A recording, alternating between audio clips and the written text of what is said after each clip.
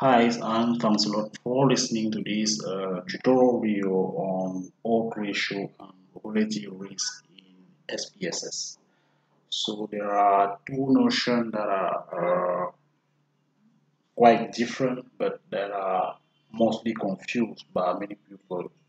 For example, to take a epidemiology side, you can find the odds ratio as the ratio of odds of an event in the treatment group to the odds ratio of an event in the control group. So we have two groups of individuals. The treatment group can be a group of persons which have received a treatment or received an impact, and the group of persons of control event group are a group of persons that didn't receive a treatment. So the term odds is commonplace, not always clear, often used inappropriately by many users. The odds ratio of an event is the number of events uh, over the number of non-events. So it's turned out to be equivalent to the probability of an event divided by the probability of the non-event. So you will often see odds ratio written as a ratio of probability and of an event and the probability of a non-event. So, for example, in the treatment group, the odds ratio of an event is the number of tutor students who fail a class divided by the number of students in the tutor group who pass all their classes. So, adversary, risk ratio, the relative risk or the risk of these two probability is the ratio of the risk of event in the treatment group by the risk of event in the control group. So if the program works, the relative risk should be smaller than 1, since the risk of failing should be smaller in the tutor groups. So if the relative risk is 1, the tutor made no difference at all. It is if it is above 1, then the tutor group actually had a higher risk of failing than the control group. So let us go in SPSS to show you how odds ratio and relative risk are calculated. So to do so, you just need to go on the analyze, and go on descriptive statistics, and then click on cross table. Go on cross table, and you select your variable of control. So, for example, as I told you earlier in this tutorial, this is the database on satisfaction of satisfaction survey that has been made on the client of a shop.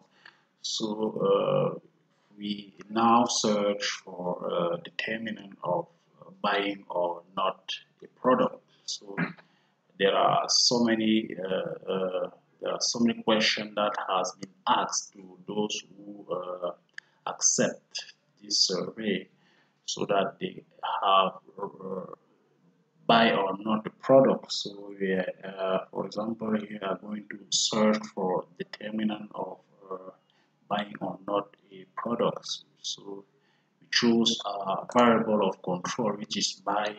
Our control group here is those who uh, our treatment group. What we call our treatment group is those who buy a product, and our control group is those of the person who doesn't buy products. So we select the variable that I call this arrow to put it in the column section. Result to the cross table in SPSS. So second of all, select the determinant, so the variable in according to which we are going to calculate risk statistic like odds ratio or relative risk. So my variable is gender. So I'm going to analyze the risk of gender to determine whether or not gender is a determinant of buying or not a product. So while I have selected all my two variables, I will go on statistic and select risk here. So select risk and then click on continue and OK. So you have our cross table here, which represent the repartition of our sample, the cross table of our sample among the variable by and gender.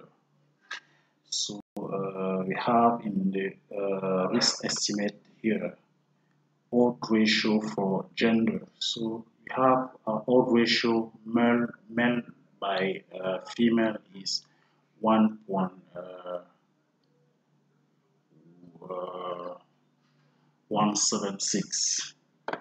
So our odds ratio is 1.176.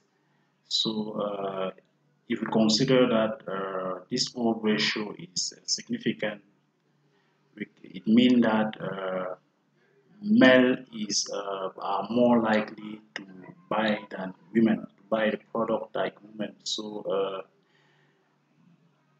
the interpretation of our odds ratio of 1.176 here is that men are 1.176 times more likely to buy product than women. So we have the confidence interval, 95% confidence interval here. So the lower value is 0.81 and the upper value is 1.70. So 70. So we have here for cohort by equal yes. So this is a risk, the relative risk of according to the yes to those who buy the product. So the relative risk is 1.05, and here is an confidence interval. So here is are the two main statistics. So here the relative risk is close to 1, which means that